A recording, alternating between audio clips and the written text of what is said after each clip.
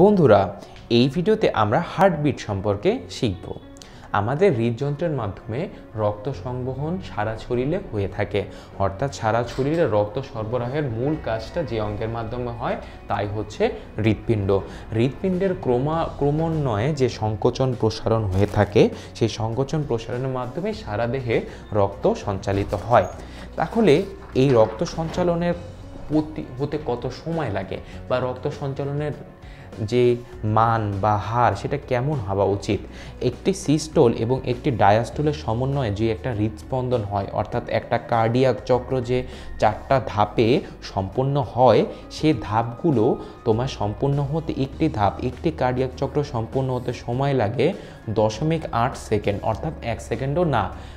অর্থাৎ এটা হিসাব করলে একজন সুস্থ মানুষের হৃদস্পন্দন প্রত্যেক মিনিটে 60 থেকে 100টা হয়ে থাকে।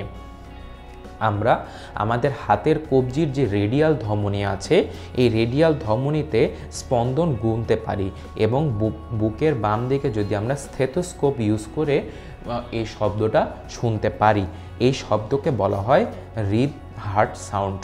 এখন কথা হচ্ছে যে আমরা এই রেডিয়াল ধমনীর মাধ্যমে কিভাবে হৃদস্পন্দন নির্ণয় করতে পারি।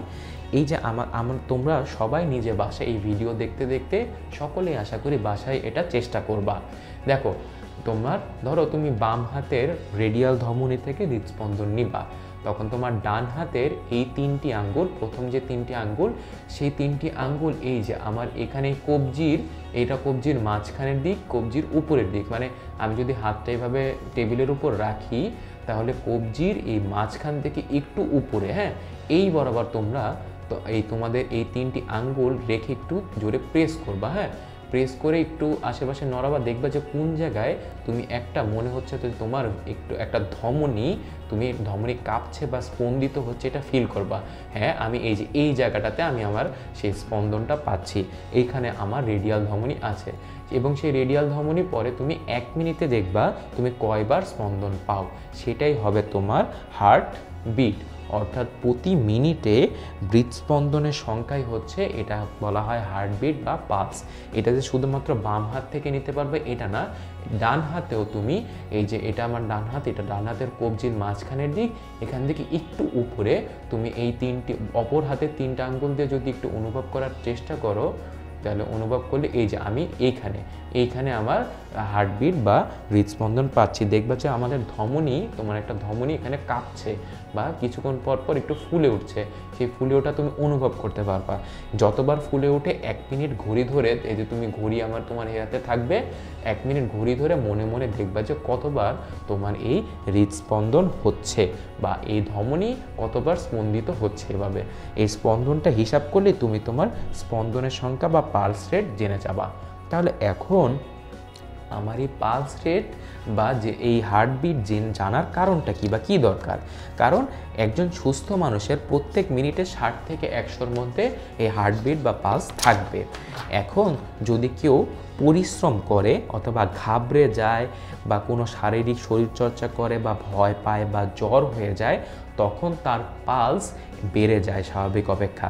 স্বাভাবিক পালস প্রতি মিনিটে 60 থেকে 100টা, কিন্তু কেউ যদি পরিশ্রম করে বা ঘাবড়ে যায় বা ভয় পায় বা জ্বর হয়, তাহলে এই পালস বেড়ে গিয়ে 100-র বেশি হয়ে যায়। তখন বুঝবা যে তোমার শান্ত হয়ে বিশ্রাম নিতে হবে, তাহলে সেই পালসটা স্বাভাবিক চলে আসবে।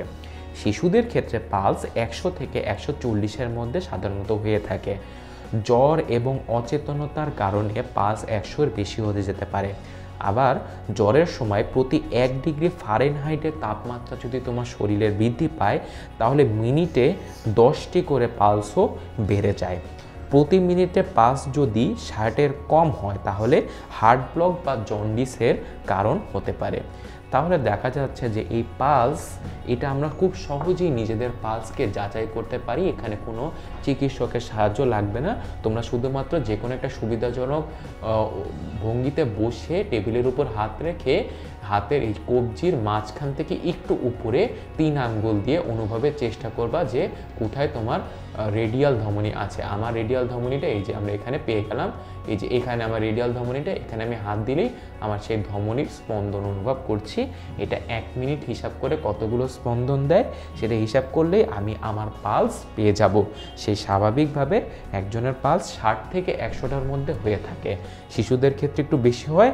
এছাড়া পরিশ্রম করলে বা ঘাবড়ে গেলে বা জ্বর হলে ভয় পেলে পালস সাময়িকভাবে বেড়ে যায়, তা আবার কিছুক্ষণ পর তুমি যদি বিশ্রাম নাও তাহলে দেখবা সে পালসটা আবার সেই স্বাভাবিক মাত্রায় চলে আসবে। পালস হার্ট ব্লক সহ জন্ডিস এবং কিছু কিছু রোগের শনাক্তকরণে পালস অবশ্যই গুরুত্বপূর্ণ একটা ভূমিকা রাখে। এই ছিল আমাদের পালস বা হার্টবিট সংক্রান্ত আলোচনা। আগামী ভিডিওতে আমরা রক্তচাপ সংক্রান্ত আলোচনা করব।